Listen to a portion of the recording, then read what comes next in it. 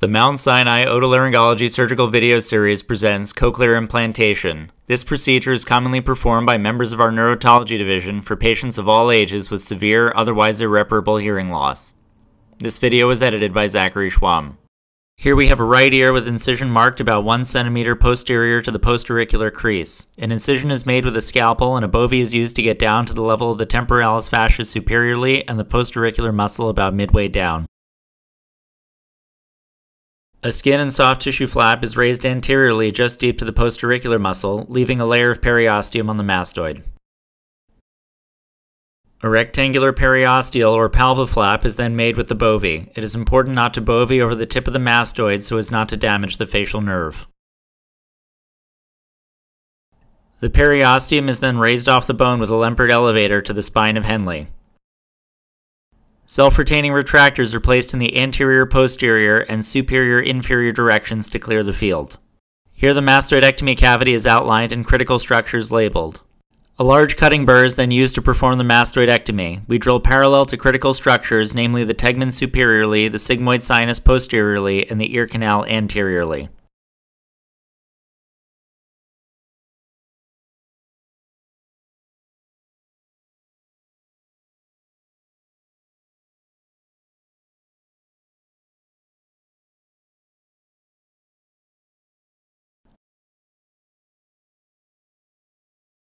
Once in the antrum, one can see the lateral semicircular canal surrounded by trabecular bone. In order to see the incus, one has to look parallel to the tegmen and turn the patient away from the surgeon. The short process and body of the incus are then clearly visible.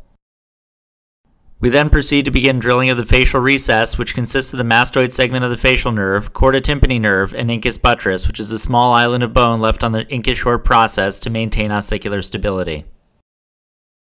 We drill parallel to the facial nerve with a diamond burr with copious irrigation so as not to induce thermal damage. Thinning of the ear canal is critical to exposing the facial recess.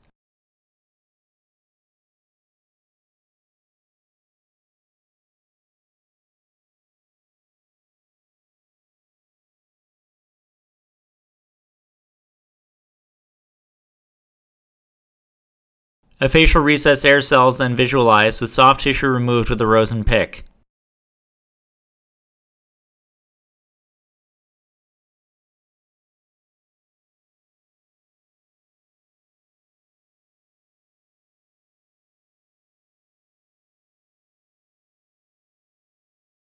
Here is a label diagram of the facial recess consisting of the facial nerve posteriorly, the chorda tympani anteriorly, and the incus buttress superiorly. One can also see the tympanic segment of the facial nerve with the dashed lines representing the extrapolated course of it turning just inferior to the lateral semicircular canal.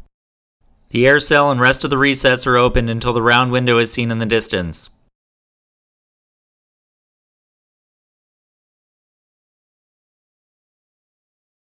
The round window overhang is drilled down until one can see the entirety of the membrane. This is an ideal view of the anatomy through the facial recess. Note that the round window membrane is approximately 2 to 3 millimeters antero-inferior to the stapes. Tapping on the incus induces a nice round window reflex. The subperiosteal pocket is then made posterior and superior to the mastoidectomy cavity at an angle of approximately 45 degrees to the horizontal, as demonstrated by the symbol theta. It is important to make a tight pocket or else the implant is at risk of migration.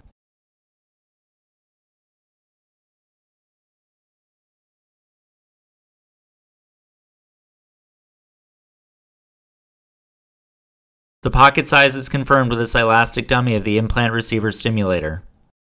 Next, the area where the electrodes are expected to emanate from the implant is marked out and the silastic dummy removed. While not performed in every case, one of our surgeons creates a bony overhang that helps to seat the electrodes.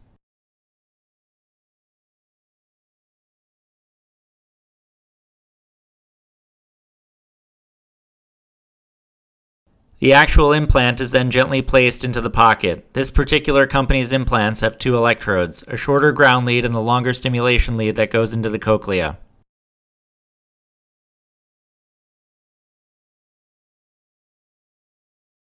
The ground lead is then placed under the temporalis muscle and out of the way. The round window is now visualized through the facial recess. As this was a hearing preservation case, we did not open the round window until we were ready to place the implant. The round window is lysed with a rosin pick and there is no fluid suction from the cochlea. The implant electrode is then brought into place and gently put into the scala tympani. It is critically important to note the change in trajectory after initial insertion. This secondary trajectory will minimize electrode trauma and better parallel the path of the basal turn. The implant is slowly inserted over 2 minutes to in between the two white lines.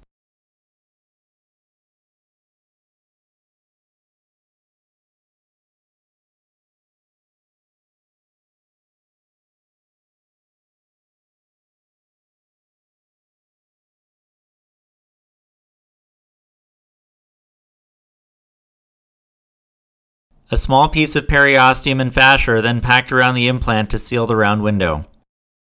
The electrode is then coiled in the mastoid.